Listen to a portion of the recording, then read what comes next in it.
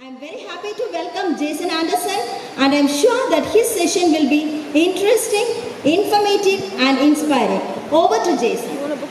No, we got this. Thank you very much. Okay, first and foremost, thank you to the English Language Teachers Association of India and to the British Council India for inviting me to speak here at the ELTAI Conference. It is a great privilege to be here and also to spend some time in the beautiful state of Kerala. I've really enjoyed the talks I've attended so far. I've seen so much innovation and some really interesting discussions as I've just seen. So the opportunity to speak here came at a very timely moment in my career.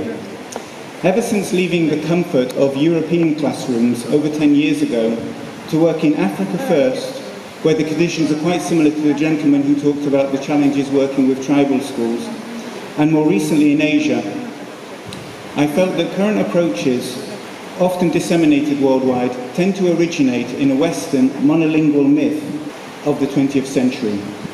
Even today, as writers, methodologists and teachers around the world are embracing more multilingual approaches, the pull of English only or English mainly is still strong and pervasive. My recent research has led to me asking some different questions in a bid to understand what a more L1 inclusive approach to language teaching would look like. And I have often found myself looking towards India for inspiration. Thank you. And I should clarify, when I talk about L1, this is a loaded term.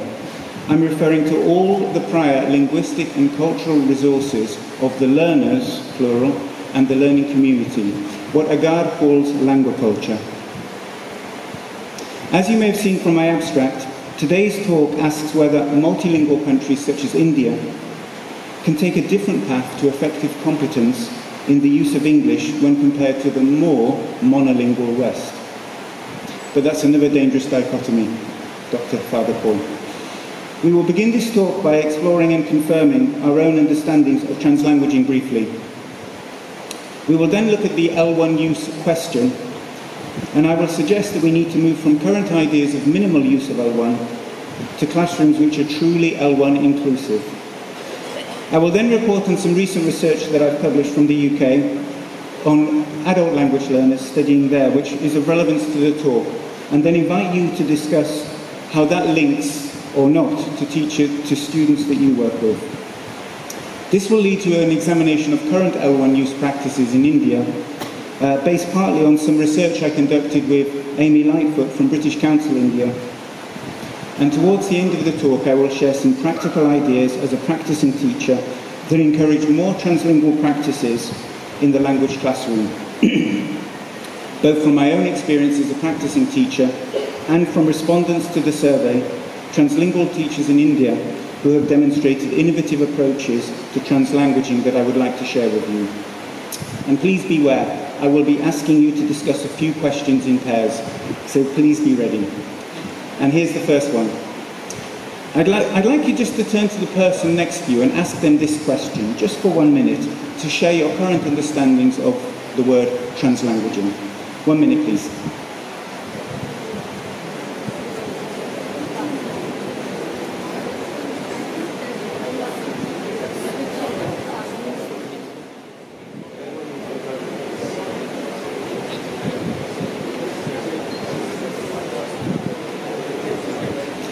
Okay, thank you. On the screen you can see a really interesting example from a film you may be familiar with called Jab We Met. It's one of many Indian examples I use when I'm trying to convince my colleagues in the UK that translanguaging is a natural part of our heritage. I suspect I will not have the same difficulties convincing an Indian audience, where translingual practices are widespread.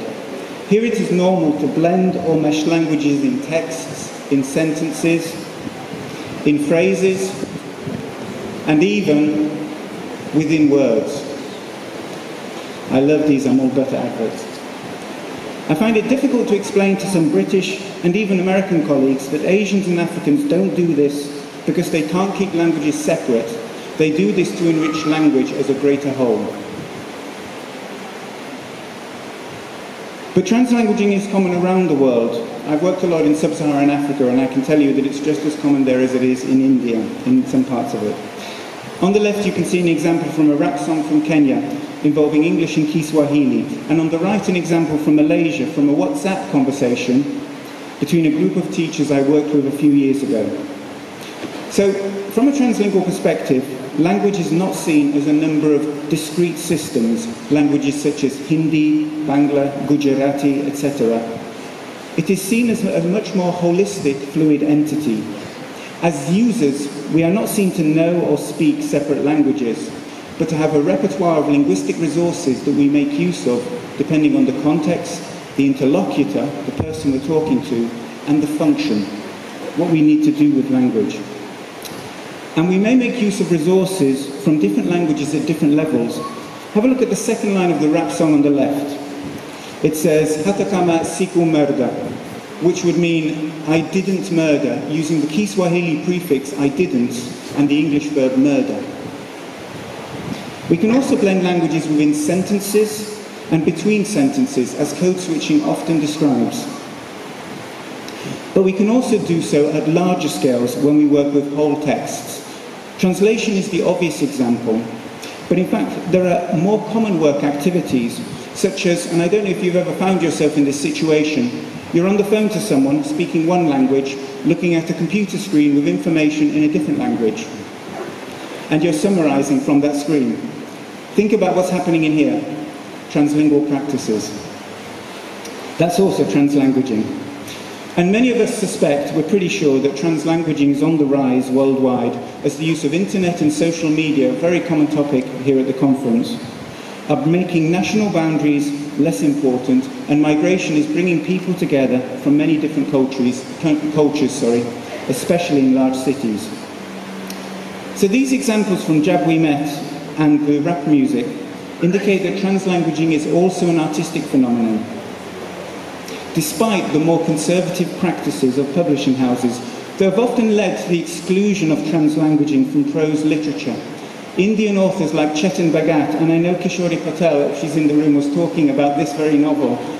They have often had to ask us to imagine translanguaging. But exceptions do exist, including arguably one of the greatest novels of all time, which was a translingual novel. Any ideas? War and Peace. You can see the Russian and the French blended here on this early excerpt from the novel. Tolstoy's War and Peace was translingual, originally written in Russian and French to deliberately explore the relationship between language and identity for an aristocracy who had become dependent on the language of a country that was now invading them. Does that sound familiar to anyone? Okay. Now, many people ask, what's wrong with the term code switching to describe these practices? Well, the problem with code switching is that it tends to imply that languages are fixed neatly and separated like the colours in this painting by Mondrian, and that we simply move between them. But that isn't what happens. Translanguaging sees languages like the colours in this painting by de Kooning, still definable, but blending and mixing. Now imagine that the paint isn't dry, and that we as users of the language are constantly manipulating it to create new colours, new meanings through our interactions. And this is what Indians do as arguably the greatest multilinguals on the planet. But at this point, I think I'd rather invoke an Indian author. The perfect way to explain it is to take the metaphor of a rainforest, as Sridhar did in his 1994 paper, A Reality Check for SLA. I'm just going to read it out. Sridhar said, "What we need is a more functionally oriented and culturally authentic theory, one that is true to the ecology of multilingualism, and views the multilingual's linguistic repertoire as a unified, complex, coherent, interconnected, interdependent, organic ecosystem, not unlike a tropical rainforest." And the theory that he was talking about was translanguaging, but at that point it hadn't really been invented, or at least hadn't really been used in language teaching contexts. This is also before Vivian Cook disseminated his idea of multi-competence, if any of you are familiar with it. But Sridhar's metaphor is better, his ecosystem is better, because it does not imply that these are separate things. Now, over the last 2 or 3 decades, attitudes towards L1 use have changed in language teaching communities in the West. First gradually, then more rapidly, leading some to suggest, as Stuart May has, that we are going through a multilingual turn in our approaches to language teaching. Of course, before this happened in the West, and since it happened, plenty of Indian teachers of English have adopted more pragmatic, socio-culturally informed approaches towards the use of L1, appropriate to their challenges, their learners' needs, and the lack of alternative resources. But here's the thing. Although we have begun to recognise the importance of L1 and started to use it as a resource in the classroom, and hereby we, I suppose, I share Bradley's fear of not talking on the part of Indians or inferring that I can do, but we in the West, and we within the discourses that I represent. Yes, although we've begun to recognise the importance of L1 and started to use it as a resource in the classroom, I think the vast majority of practitioners and writers on this topic have stopped short of moving out of the monolingual paradigm of the 20th century. This is evident in the widespread use of two collocations, judicious use or principled use of L1. The latter is a sort of tautology. Everything we do as teachers should surely be principled. Why is L1 singled out almost like a naughty pleasure that shouldn't be overindulged? I suggest that all of these stem from the interlanguage metaphor, within which the L1 is seen as a source of interference, a cause of fossilization, and therefore only used judiciously when all other means have failed. It seems that we've only moved slightly from the position of English only to a position of English mainly, without ever evaluating the paradigm within which these parameters were set. Controversially, I would like to suggest that we need to get rid of these collocations and simply talk about effective use of all resources. And we need to see the L1 as the fundamental competence, not something that interferes, Sridhar's ecosystem, to which we introduce new languaging resources as required, which is, I would guess, how many of you learned to be multilinguals as children. Yesterday in his talk, C.P. Vishwanath mentioned how Indians have become the leading multilinguals on the planet. I agree with that. He mentioned the fact that they learn language in context, drawing on the urgency to communicate and to communicate ideas, not words. But one thing he didn't mention is that the children in the slums in Dharani that he invoked don't do this by separating out the languages carefully. The context for the new information is the languaging, the language they already know. Those children in the slums of Dharani, I can guarantee you, are the greatest translinguals on the planet. But I perceive that there are several barriers preventing us from moving towards more L1 inclusive teaching. Some, such as the conservative nature of assessment and publishing practices, I won't be covering today. But another two I will, the notion of communicative competence as currently understood and defined, and our perceptions of learner needs, to return to a topic which has already been mentioned today. So communicative competence, as I'm sure you all know, was first defined by Delheims in the 1970s, but its influence on language teaching actually comes from the work of Canale and Swain in 1980, and then Canale, this one, in 1983. Many of us believe that this was based essentially on Chomsky's idealized native speaker in a fictional community in which he or she lived, something which doesn't really represent the practices of the vast majority of the world. In a recent article for ELTAI Journal, I argued that a translingual perspective can enable us to re-theorize communicative competence, to abandon these fictions. In agreement with writers on English as a lingua franca, I argue that we should see the multilingual user of English as a more appropriate model for our learners, but tweak this slightly to talk about the translingual user of English.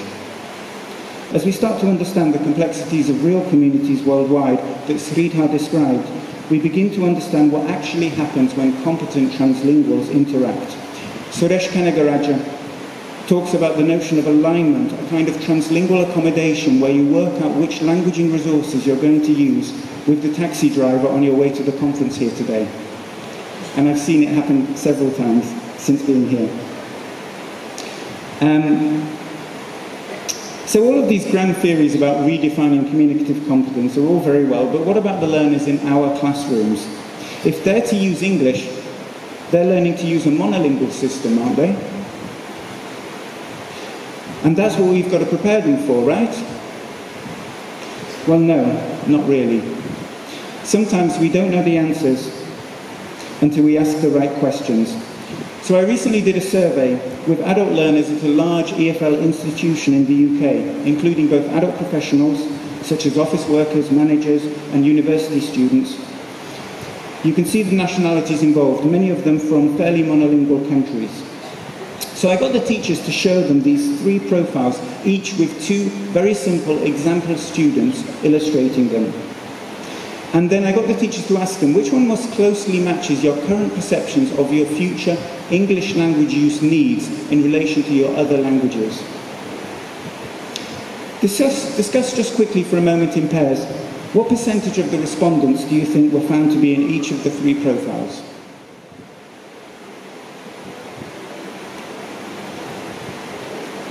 This is what I found.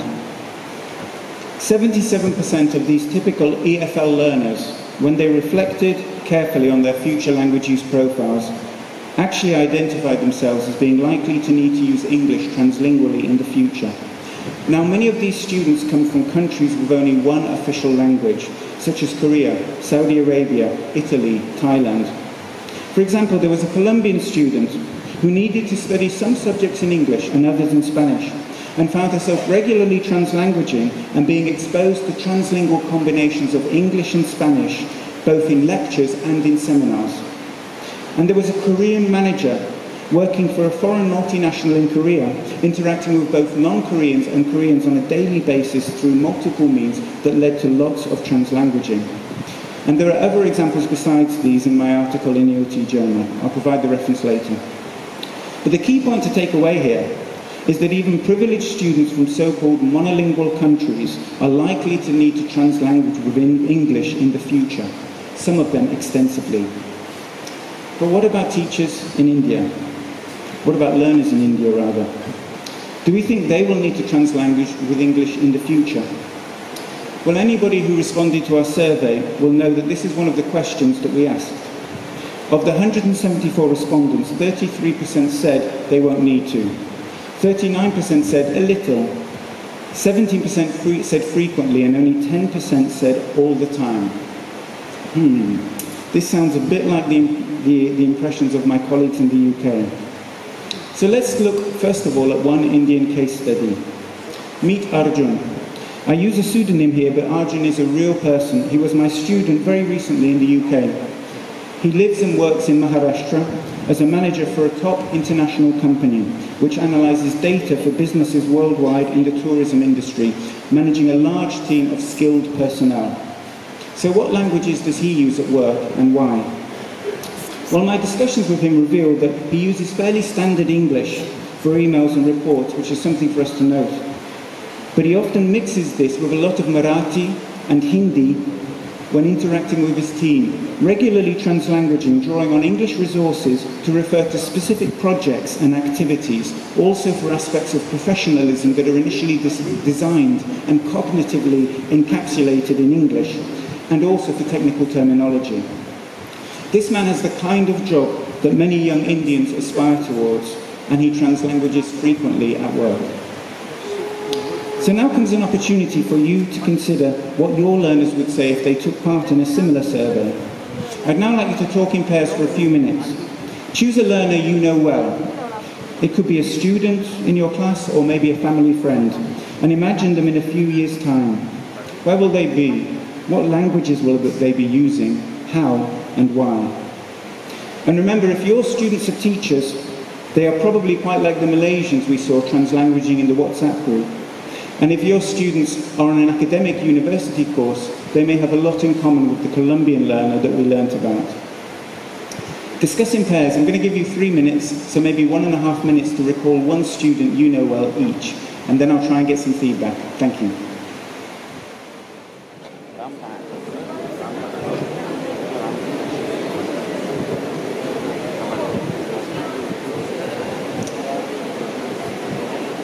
Okay. If it's possible, my colleague Dipali has a microphone there. I wonder if anybody would like to give an example of a student that they can picture in the future.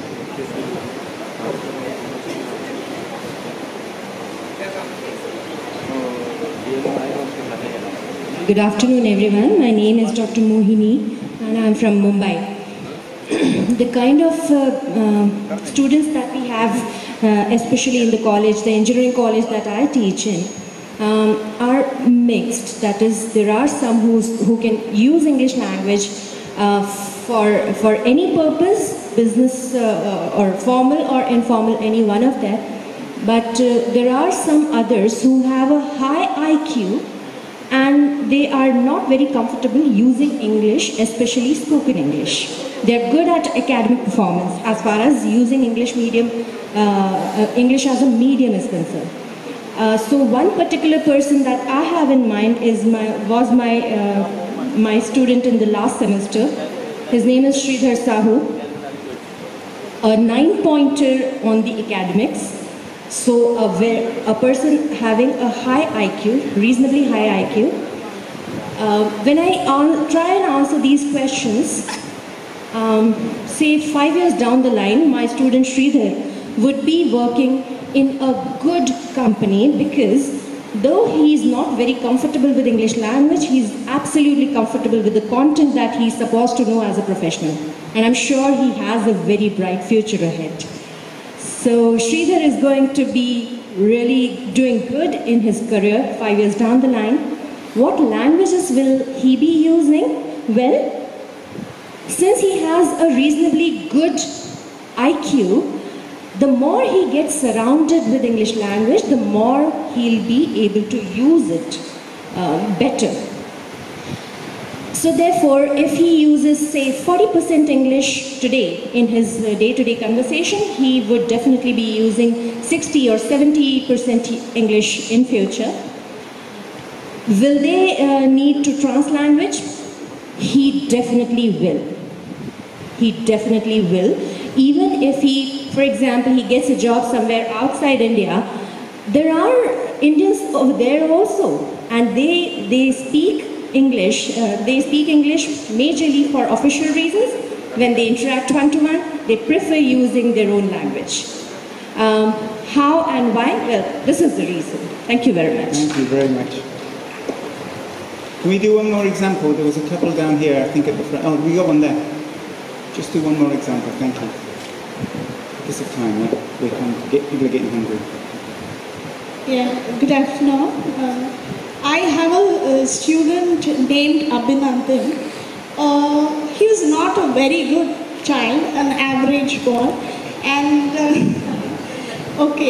like we had a panel, he had to face a panel before we had the school elections. I was really wonderstruck.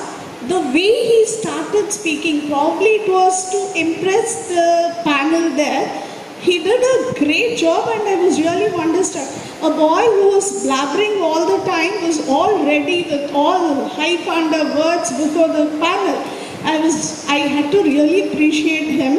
And where will he be? Probably he will take up an engineering course and he'll be comfortably doing some course there. And definitely, because he was trying to impress us, he'll be very comfortable with his friends and people around only in probably his own mother tongue or the language which he is comfortable with. And will they need to translanguage? Yes, definitely he will do it, because he is comfortable and he just wants to pose that he is good and he'll be doing it. And probably at his comfort zone, yes, his mother tongue as. Okay, thank you very much. I'll have to move on. There may be other examples, and possibly examples of students who you feel won't need to translanguage so much. It may be that they work in a more monolingual, strictly English environment, which is also true. But one thing that's also interesting to reflect on is that we as teachers naturally translanguage in our practice, not just in the classroom, but in the staff room. If you record any conversation between a group of Indian teachers, English teachers, it will be fascinating to see. Okay, so let me move on. We've seen examples of professionals from India and other countries who regularly need to translanguage with English both at work and socially, showing that translanguaging is a natural means of using English in our daily lives, and arguably possibly the most valid context for the vast majority of learners, for the vast majority of teachers in this room. So if we are to prepare our learners for this translingual reality, what are we already doing as teachers, and could we be doing things more or doing things differently? Let's begin with a quick look at policy and prior research on use of L1 in Indian classrooms. Well, first of all, the Indian National Council of Educational Research and Training, as I'm sure you know, produced a very interesting position paper by the Focus Group on Teaching of English in 2005 that recognises a range of translingual practices as valid. Purism, whether of English or the Indian language, must yield to a tolerance of code switching and code mixing if necessary. So the door is truly open for translanguaging from a policy perspective, and I think this is very forward-looking for this council. Now, before I move on to our recent research, just a quick summary of 3 interesting papers that I was able to find in my background research for this talk. In 2013, Raman found that Assamese was used frequently by 65% of teachers, mainly to explain concepts, but also to save time, engage students, and interestingly, because students demanded it. The study also surveyed these students. 95% of them said that they needed the help of Assamese in English classes, with the majority, 60%, saying they needed it about 25% of the time. Chimarala found that 95% of teachers use other languages and 71% allow their students to use them. The main reasons for them using them were reported as explaining concepts in difficult words, which is similar to Raman. The only 2 other common reasons given were for reprimanding or bonding with students and for checking comprehension. And Durai Rajan summarises a range of interventionist studies, mainly small-scale PhD studies, exploring the impact of ways of using the L1. There were 4 studies using L1 to make vocabulary meanings clear, 3 tapping prior knowledge, and several others. Durai Rajan concludes, these varied growths, mostly small gains, may not be statistically significant, but in terms of pedagogic implications and student growth and feeling of confidence, nearly exponential. So based on these prior findings, Amy Lightfoot from British Council India and I conducted a study recently. I know that some of you took part, so thank you if you did. We had 174 respondents, with 66 adding qualitative data, including this important comment, I don't know if the speaker is in the room, but we should bear in mind, self-report surveys are not reports of actual practice. I presume that she or he is saying that other respondents may be underreporting use of L1, this idea of a guilty pleasure. Given, as Jindal also notes, many teachers in India still feel guilty about using L1. And in a way, this for me is one of the most important findings of this paper, of this research, sorry. The respondents were a really nice balance, about 48% secondary, 41% tertiary or adult, and about 11% primary. And they were teaching a nice balance of different school types. The majority were experienced teachers and the vast majority spoke 3 or more languages. English was the medium of instruction in approximately half the schools, and they reported teaching a wide distribution of levels. So the first question I always like to ask on such surveys is whether the teachers have the choice to use what languaging resources they want to use. I know that certain institutions in certain countries attempt to outlaw the use of other languages. So despite the policy document mentioned earlier, 18% said they are not allowed to use English in the classrooms, and I've already met 2 people who have said something similar at this conference. Another 36% indicated that using other languages is discouraged, leaving only 46%, less than half, who feel free to do what national policy is advising them to do. A couple of the comments from the respondents are shown here, and the colours correspond to the categories. So we also asked them about the community, another important thing to ask about, and we found out, rather unsurprisingly, that translanguaging was reported to be present in almost all communities where the schools were located, either involving a lot of English or regular use of English. 86% indicated that they do share another language with some of the learners, although only 55% said that it was shared with most or all the students, and this is one of the really challenging complexities about the incredible linguistic diversity of India, that some teachers do have this access, and some teachers are much more challenged in not having it. So there's not going to be any simple one solution here. And 70% said translanguaging is very common or quite common among students in English lessons, so that their students are doing it. But the next question then is, What are your own choices for using L1? So we asked them a number of questions about this, including the more traditional questions about translation, classroom management, etc.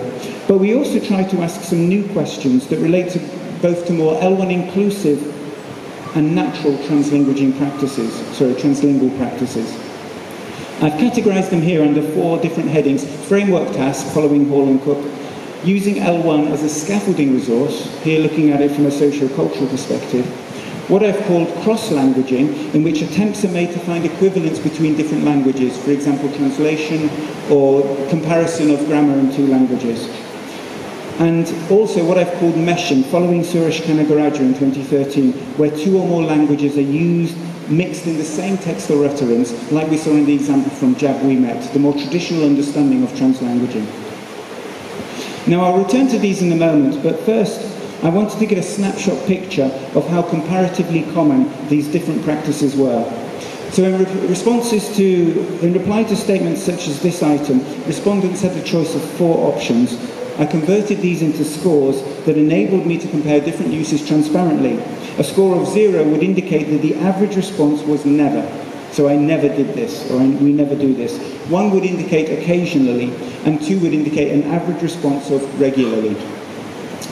So here's what we found. So the first thing to note is that teachers are reporting occasional to rare use of translingual practices. The 2 highest uses reported were getting students to compare the way languages express things and comparing sounds between different languages.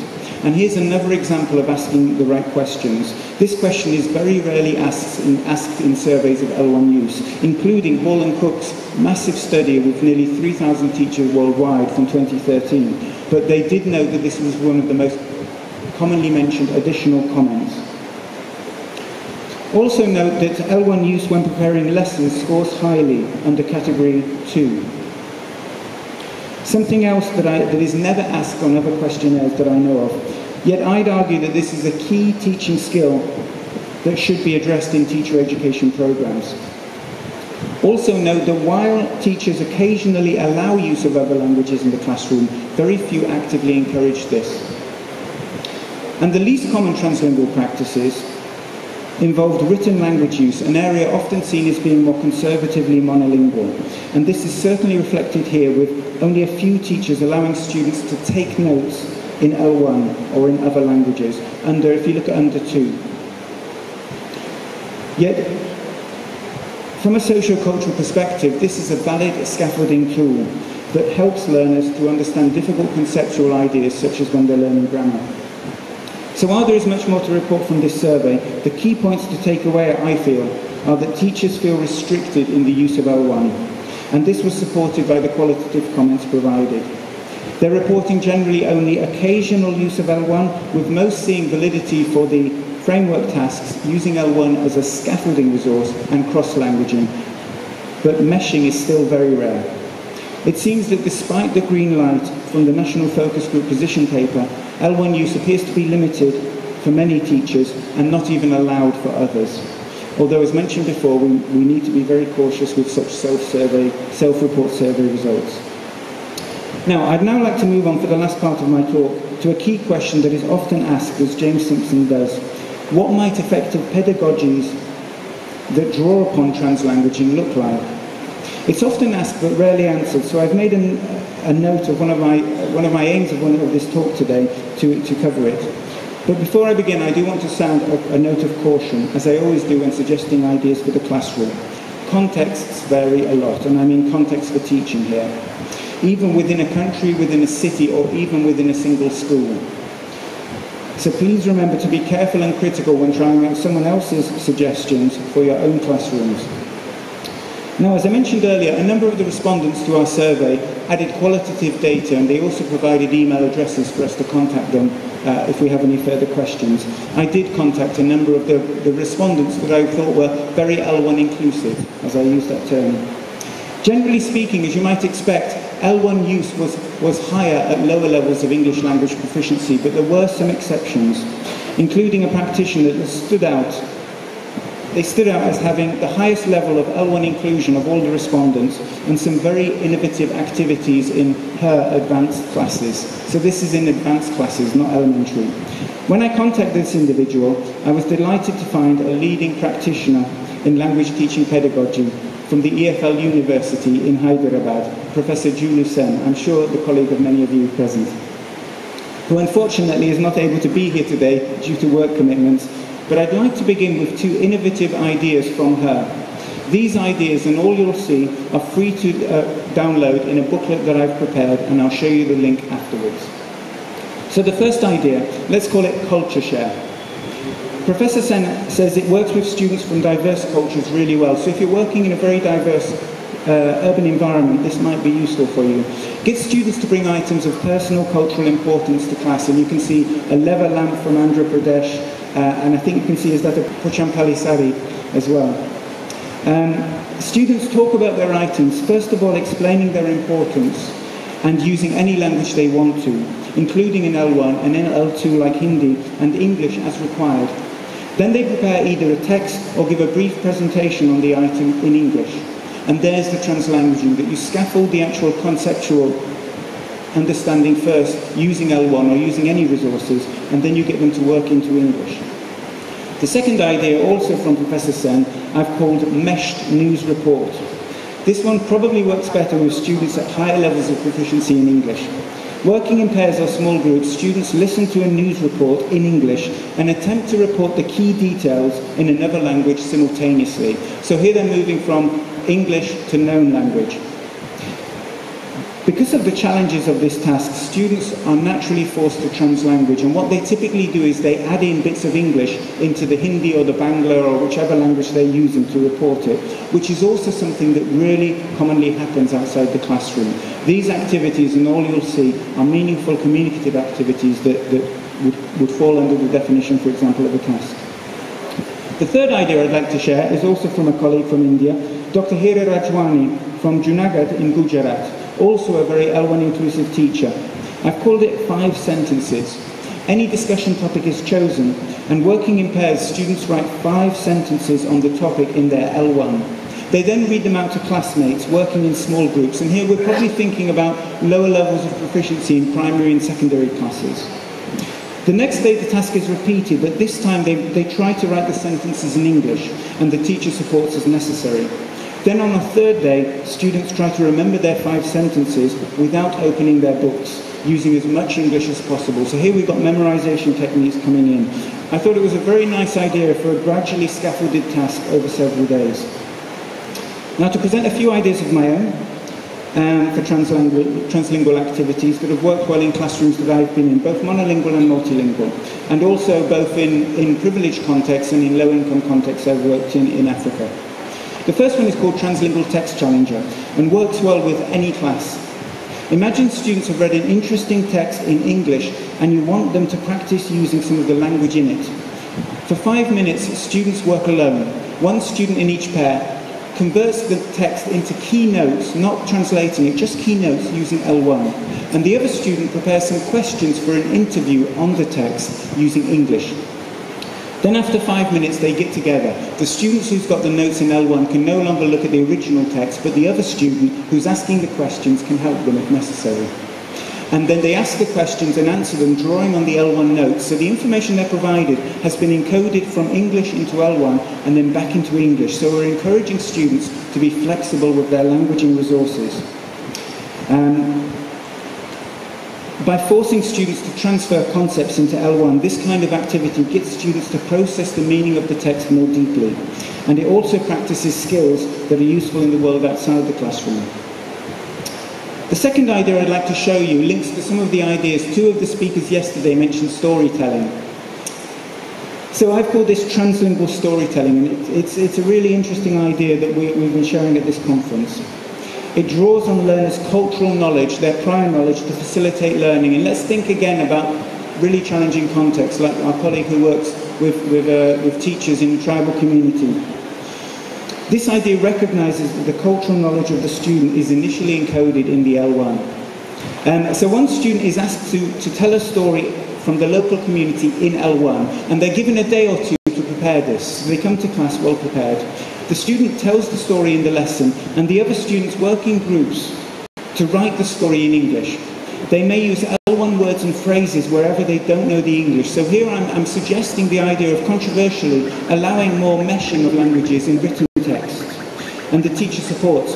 And then after this, there are many options. For example, the teacher could tell the same story in English, and students listen for the words that they didn't know in English, and they add them into their text where they previously used L1. You could also get the students to present their stories and to celebrate them as translingual texts, as mesh texts that they could put, if you have access, online or on the classroom wall if you don't. So there we go. And then the final activity I'd like to show you, very quickly, is a guy who I've called Mr. Banglish. You saw him earlier. We created this in a UNICEF primary education project in Bangladesh in 2015. It's simply a poster, but the labels are pieces of card stuck on with sellotape that children can flip to learn both languages and gain some understanding of equivalence, that this part of my body has a word both in Bangla and in English. One of the many ways that classroom aids can also be translingual. They don't have to be monolingually English. And there you can be working with your colleagues, especially in primary level, who are also helping to support the learners in the literacy in first language where they have a different script, which is all of India. So there we go. That's just a flavour of some of the ideas for translingual activities that we can use in addition to typical things such as allowing use of bilingual dictionaries, doing translation activities, explaining complex grammar using L1, and getting students to compare the ways different languages do things, such as expressing ideas or pronouncing sounds. And I think we can also include L1 in our thoughts when we prepare our lessons. What difficulties can we anticipate with this bit of grammar I'm going to teach? What resources can we draw upon to help to overcome the difficulties? So I'm nearly at the end of my talk. I know you must be hungry. Today I've argued for translanguaging from both a theoretical perspective and a practical perspective, as something that is natural, real, and needed by our learners. I'd like to conclude with 3 key points. Firstly, this idea of inclusivity. I believe that all language classrooms should be inclusive of all languages. The classroom must be a place to embrace languages and languaging as an activity, a complex, fluid practice. We need to talk about effective use of all resources and not single out L1 as some naughty pleasure for judicious use only. Our use of linguistic resources should reflect the aims that we are trying to achieve, nothing more, nothing less. As my colleague Dr. Kapoor mentioned, it's about building a bridge between the two languages. Don't let students fall into the river between them, because I've seen the River Periyar on my bird watching trip here, and I wouldn't want anyone to fall into that river. And as our colleague said, who mentioned about students dropping out, so often dropping out is because students are falling into the river. The second point, in the context of countries such as India, which are linguistically rich, it should not be taken for granted that communicative competence is our desired aim, as many of our learners are likely to need translingual competence, as we've seen today, which requires a different theoretical understanding of what language is. It isn't just about meshing them, it's about changing what we understand by the term language and how we use it to interact.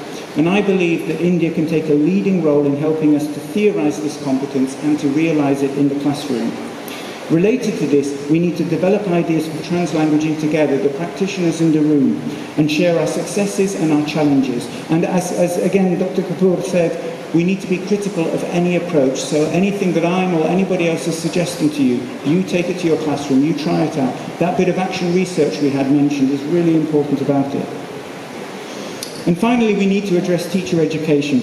Our research, as limited as it is, confirms the sense that many teachers still feel guilty about using L1 in India.